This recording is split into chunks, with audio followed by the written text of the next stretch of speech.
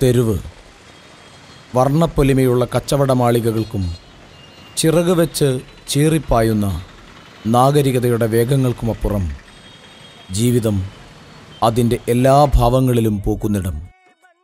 മത്സരക്കുതിപ്പുകൾക്കിടയിൽ കിതച്ചു വീഴുന്നവരും ആകാശം മേൽക്കൂരയാക്കി ഉറങ്ങുന്നവരും ഈ തെരുവിലുണ്ട്.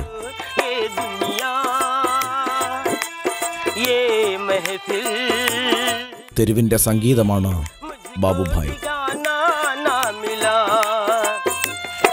कोलिकोड में आकर भी ये बीच में गाकर भी चार खाने का पैसा ना मिला,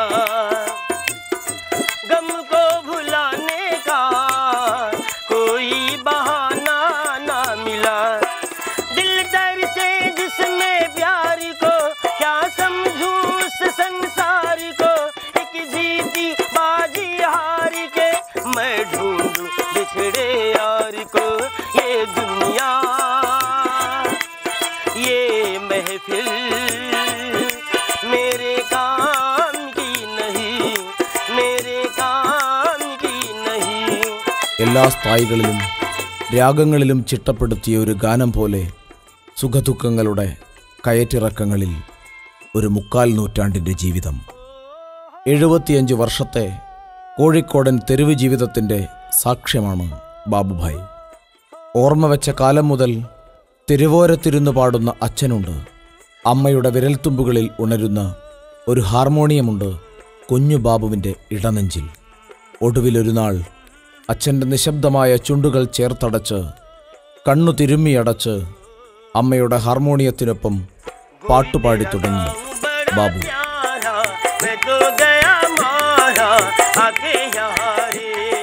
യൗവനത്തിൻ്റെ മധുരഗീതങ്ങൾ പങ്കിടാൻ തെരുവ് ഒരു കൂട്ടുകാരിയെയും കരുതിവെച്ചു. അമ്മ പഠിപ്പിച്ച പാഠങ്ങളുമായി പൈതൃകമായി കിട്ടിയ ആ ഹാർമോണിയത്തിൽ വിരലുകൾ മീട്ടി അവർ പിന്നെ ബാബുഭായിയുടെ ജീവിത സംഗീതത്തിൻ്റെ മുഴുവൻ ശ്രുതിയുമായി.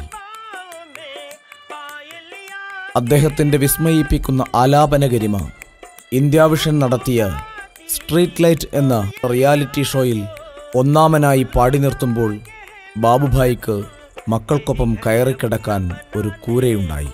ബാബുഭായിയുടെ മക്കൾ കലയ്ക്കൊപ്പം മികച്ച രീതിയിൽ പഠനവും തുടരുന്നു.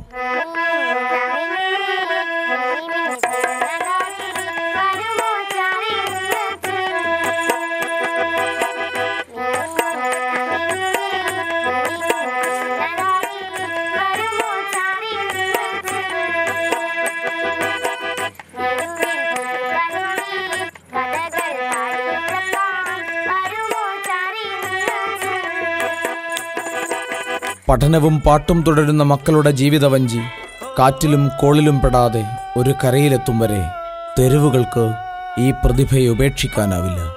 ബാബുഭായിക്ക് ഈ തെരുവുകളെയും.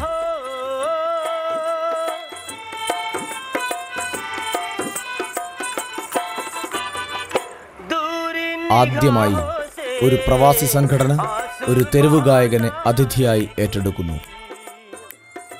കരുണ ഖത്തർ സഹൃദയരായ പ്രവാസികൾക്കായി അഭിമാനത്തോടെ ബാബുഭായിയെ അവതരിപ്പിക്കുന്നു.